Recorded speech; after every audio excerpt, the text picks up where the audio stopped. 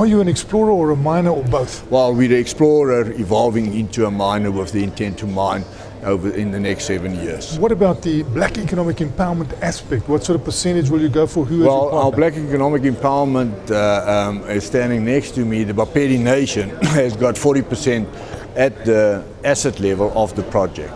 And that is the community in which we are exploring and going to develop these mines. Currently we have got 92 million shares in issue and we're trading at 3 Rand, giving us a market cap of 290 million Rand. And we are planning to raise another 45 million Rand by the end of this year. Why do you need that 45 million?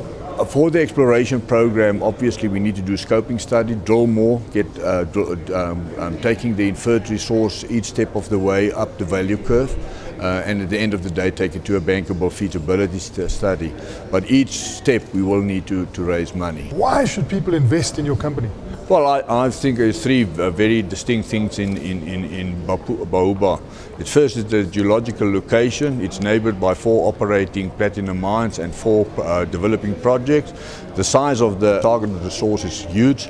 It's 138 million ounces, and thirdly, the people on the board that is put together with the management team makes a compelling story. The drilling program commenced in April, and the results to date is quite encouraging.